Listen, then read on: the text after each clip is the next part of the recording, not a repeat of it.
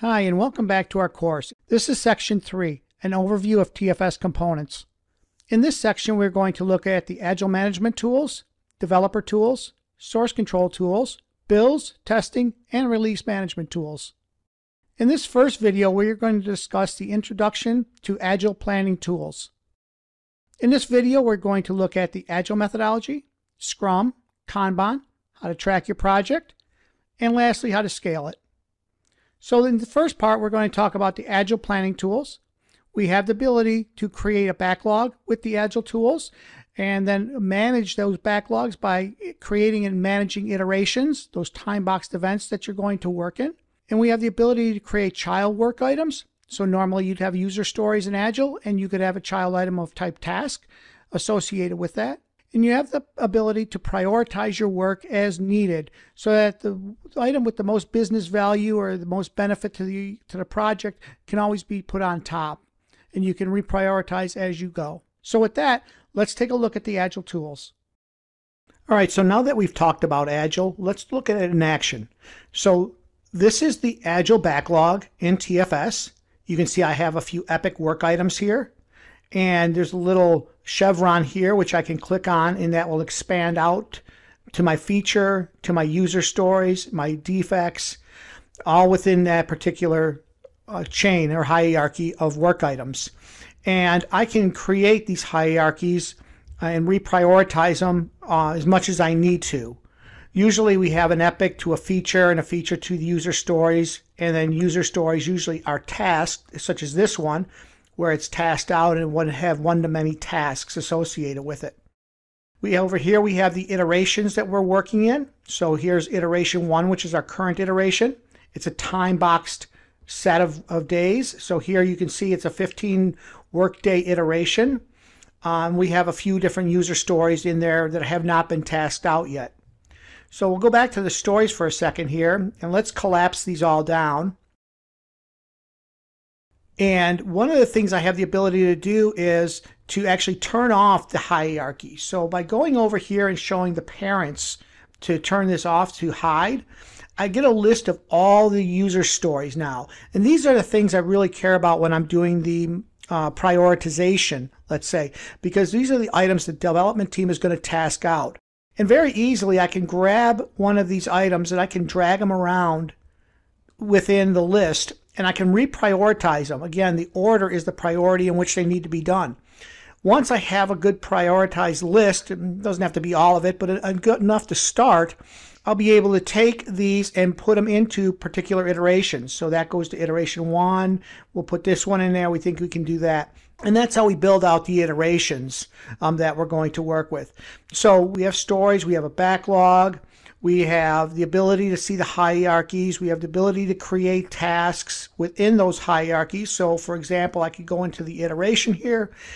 I can click on this green plus and I can add a work item task to the actual user story. Let's save and close that. And it just shows you there's a task now associated with that particular user story. And these are the tasks are what we're going to add hours to, and that will start to build out charting within and reporting within TFS. And again, as we go into the future iterations, we can load those up also. So that's pretty much the Agile methodology working in TFS. All right, so let's talk about Scrum in TFS. Scrum is different than the Agile, and there are a couple of ways. First off, we manage what we call product backlog items, or PBIs. Okay, so PBIs fall into on the visual here right under features and just before tasks. So normally the flow is you have an epic, you create a feature off that epic or a number of features, 1 to n features, and then off the features you create product backlog items or PBIs, and then off each PBI you task them out into a certain number of tasks. Again, the defects or bugs can be tracked the same way as they were in Agile and are associated with tasks. But you notice here on the issue tracking side, it's called an impediment instead of an issue. We can also manage sprints within TFS when it comes to Scrum. And sprints are the time-boxed events that we're going to work in. Normally, when I work with teams, I like to use 2 to 3 week sprints. Okay, you can go 2 to 4 weeks, somewhere in that range if you choose to, but I like to keep them either 2 weeks or 3 week sprints. They seem to be the best for most of the work that I've done with companies. So yeah, that's the better way I think to do it, although you can go to 4. So just so you understand, 2 to 3 is the pretty normal. 4 is a little bit on the outside there. You can also manage your work in the task board, or what they call the Scrum board. And again, that's a visual board that you can then, electronic board that you can use to track the work. And you can set up your own columns and swim lanes and all that within there. So you can create a nice backlog board, and then during your stand-ups, that's part of a Scrum process, you have a daily stand-up. During this daily stand-up, you can bring up the board, you can see what people are working on, you can move things through their PBIs or tasks through their desired states that they're in, whether it be a doing, a done, committed, accepted, whatever the case may be. You can track all that and manage all that within the electronic board.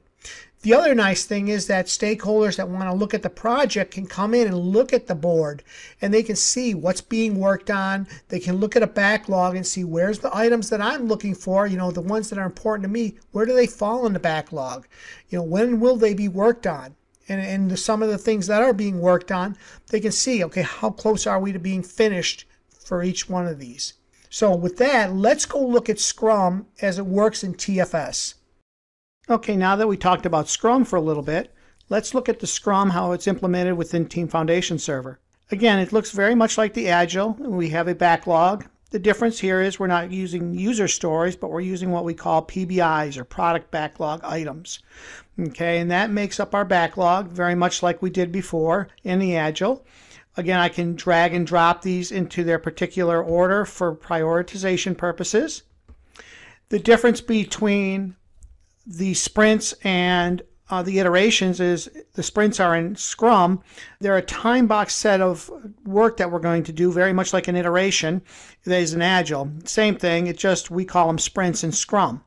Okay, so if I click on a particular sprint, we can see what was worked on in that particular sprint, and we can expand it, and it's got tasks in there that belong to the actual product backlog item. And we can see over here we have a certain amount of work that we've done, work by activity or work by assigned to. Again, if we fill out that information within the work items, we'll start to light these up with different information. So for example, if we go into the current sprint, Sprint 6, and you will notice here that I have a couple of PBIs with some tasks associated with them. You can see here we have 8 hours of work, 10 work days. That's a total of 60 hours in my case, and I'll show you why that's 60 hours. And here we have the work by assigned to, so Paul Hacker has a total of 8 hours assigned to him at this time for development work. In the capacity, we can actually list out the individuals on our team, and we can assign the amount of work they can do every day. So my capacity on a daily basis is usually 6 hours, give or take, with meetings and other things that happen during the day. I can probably get 6 hours of solid work done on a typical day.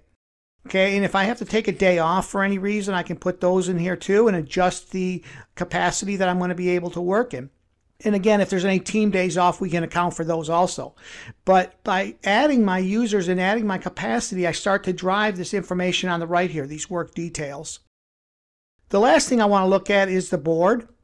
This is the sprint board. And as you can see, we have our product backlog items on the left side here.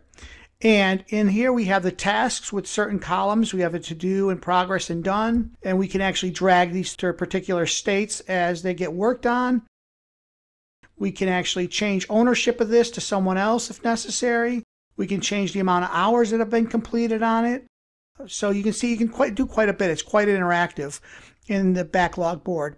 And a lot of times I'll pull this up during our daily stand-up and see where people are at. And I can group it by people, or I can group it by product backlog items. So a lot of times I'll just group by the people on the team and say, okay, it's your turn. Let's talk about what you did, what's going on, and where you have any issues. Let's go back to the product backlog items here. And again, when we're done, we can drag them over into the done column. So I could say I'm done with this one. You'll notice it zeroed out the hours.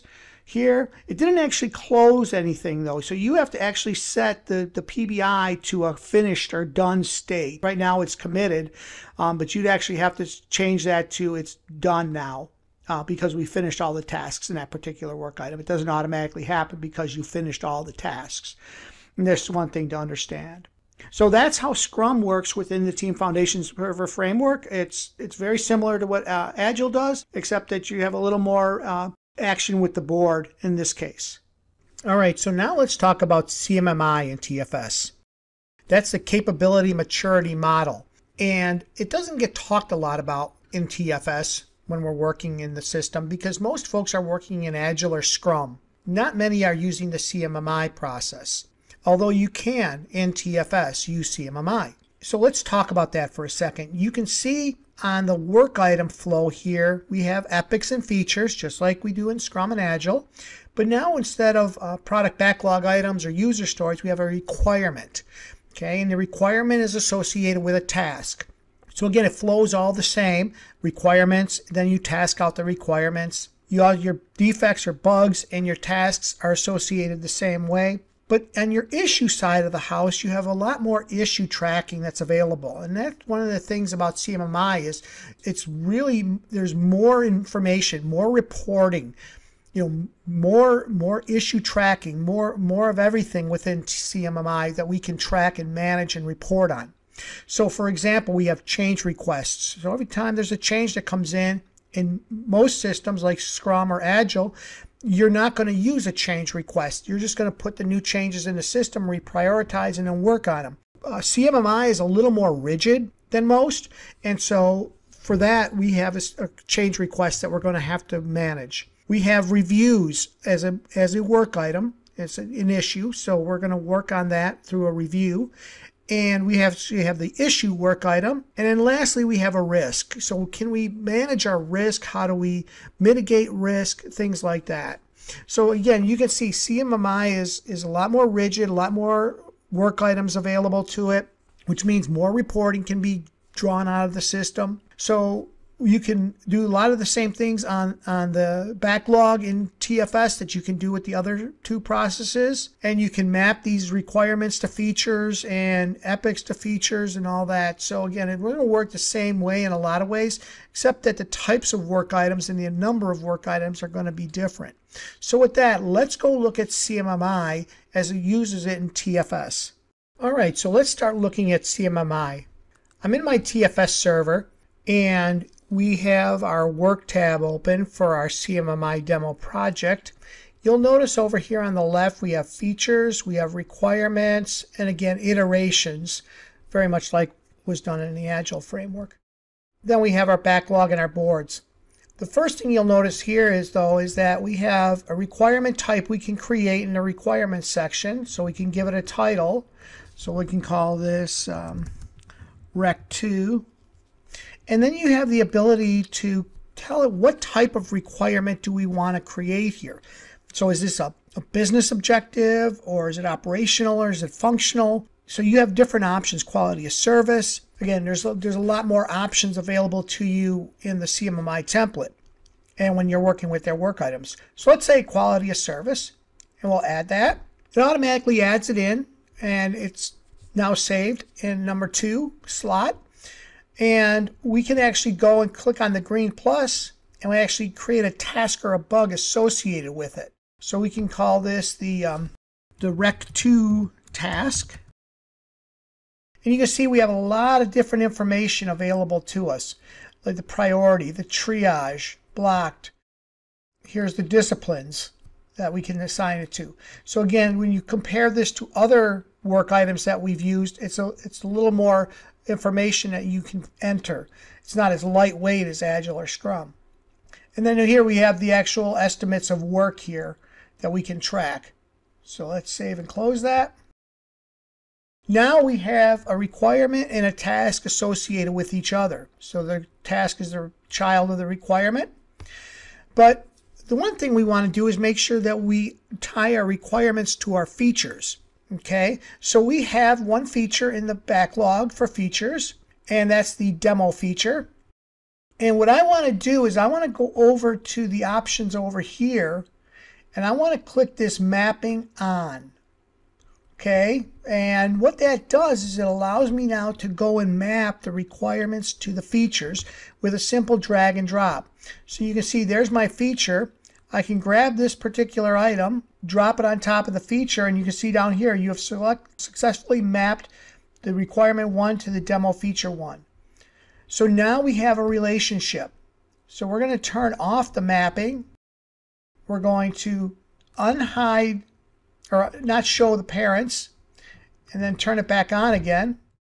And we'll see now our task is associated. But if we go up to the feature level, now we can see the whole relationship. So there we go. We have demo feature, we have a requirement associated with that feature, and a task associated with that requirement. And again, we can go out and we can create defects. We can create other types of work items with this. So for example, I can go into the iterations and we can start to look and see, is there anything in an iteration?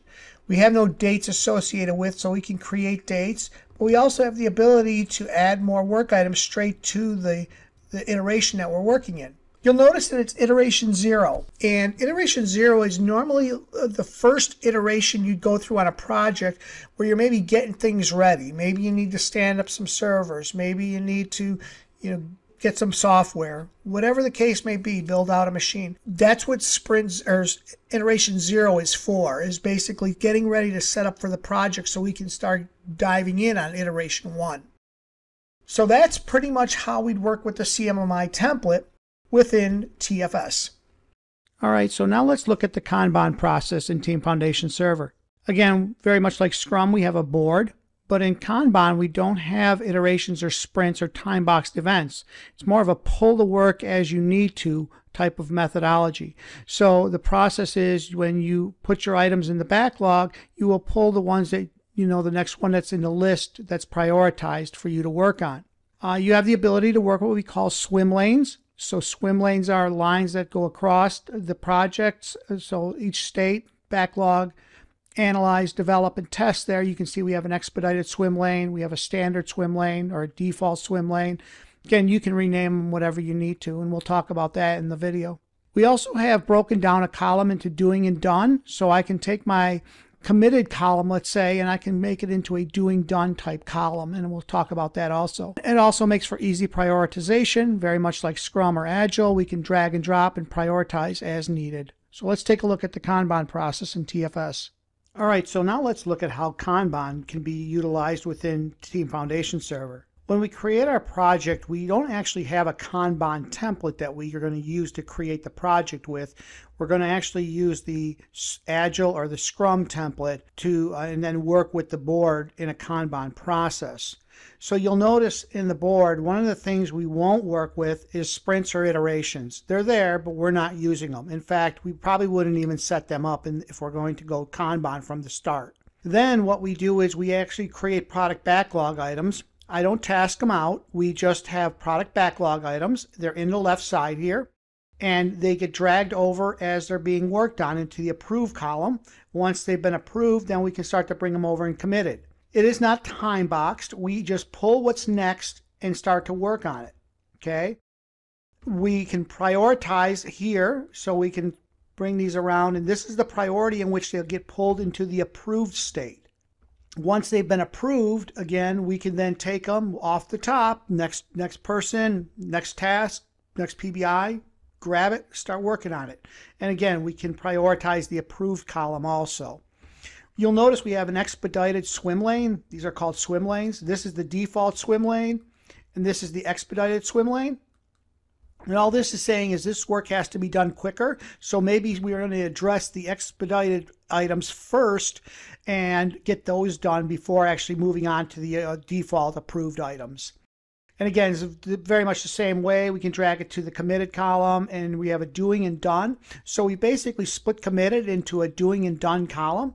And as we're doing, we can have it doing, and when we're done with the particular item, product backlog item, we can actually drag it over into the done column. I've also added another column called blocked, which we can use for blocked tasks, as well as the done column when everything is actually done.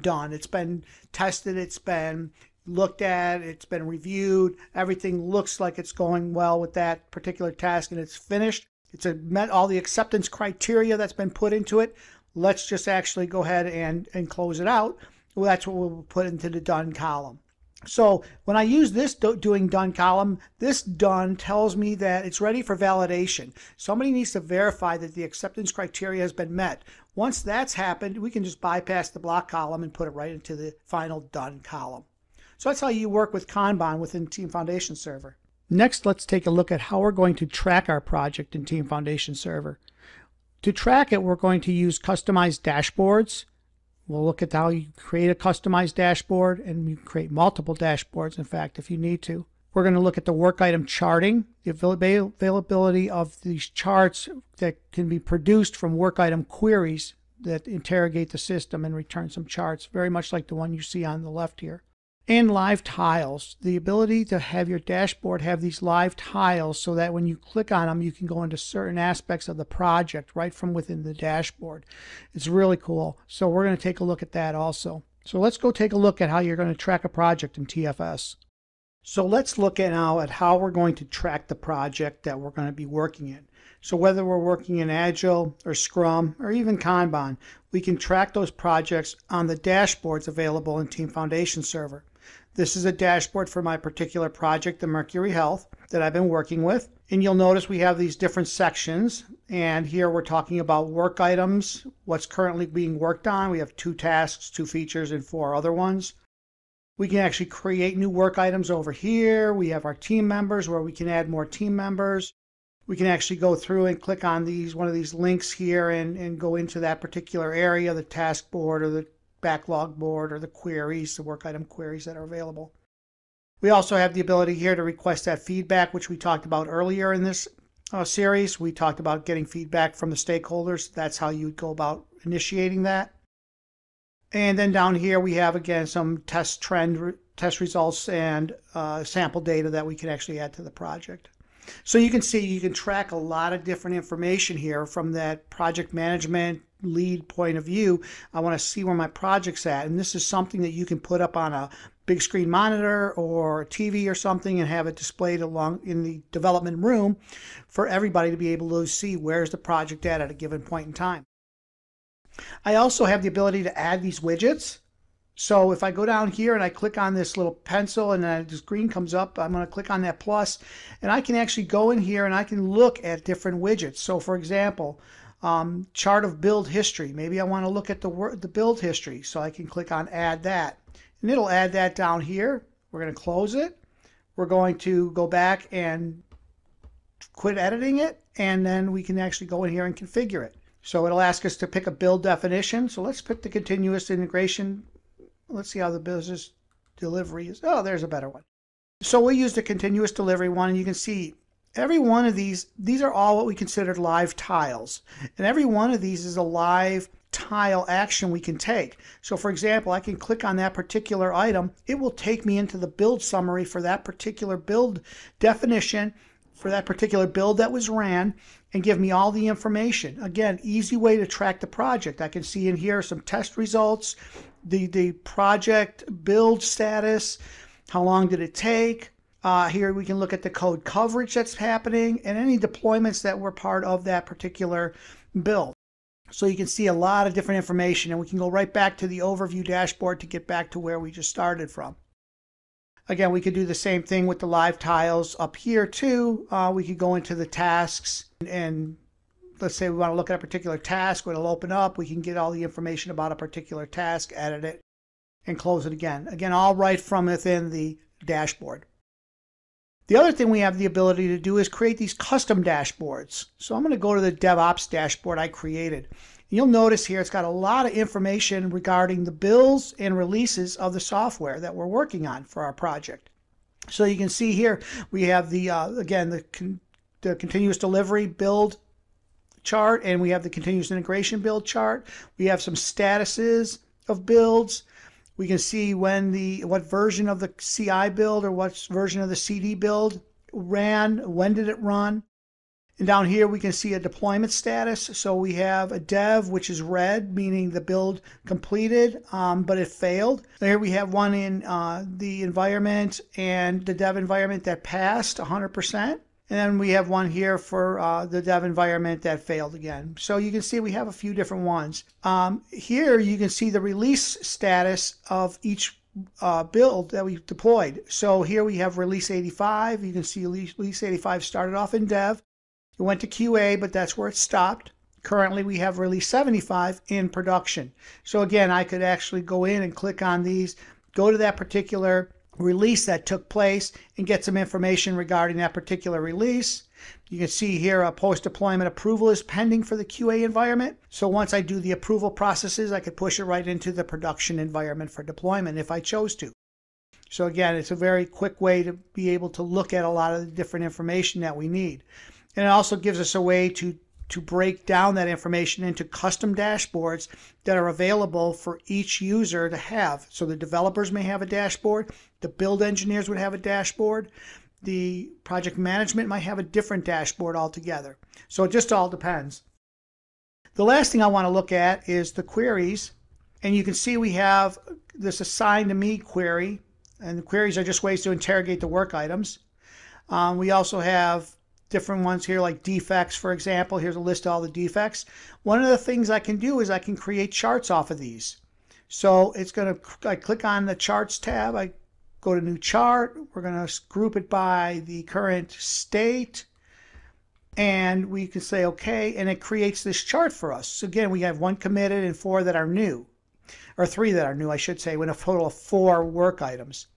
And I can add this to the dashboard. So let's say I add it to the overview dashboard. Let's go back to the overview dashboard, and I can actually drag these around. There's my defects chart. Let's edit this. Let's drag this up here, put it right there. We'll drag this one back over here and leave it there, and I think we're done. And so there you can rearrange your dashboard the way you'd like to see it. And again, these are live tiles that we can click on and go into. So with that, that's the way to track your projects within Team Foundation Server. And I hope you got something out of that. Thank you. Lastly, let's show how we're going to scale the project. In order to scale the project in TFS, we can create what they call multiple teams, and we can use separate dashboards like we showed you in the last video. That way we actually broke out and created a DevOps dashboard and a default overview dashboard, and again, a dashboard per team. So maybe you have a DevOps team, a database team, a user interface team. Each one of those can create their own customized dashboards that we kind of showed you in the last video with the dashboarding. So there's nothing really different about it. But that's the ability for us now to be able to scale this project as it goes out to multiple teams rather than one specific team. So with that, I'd like to wrap this section up. We talked about Agile, and we showed you some of that. We talked about Scrum, Kanban. We showed you how to track the project. And we also talked a little bit about how you scale out the project.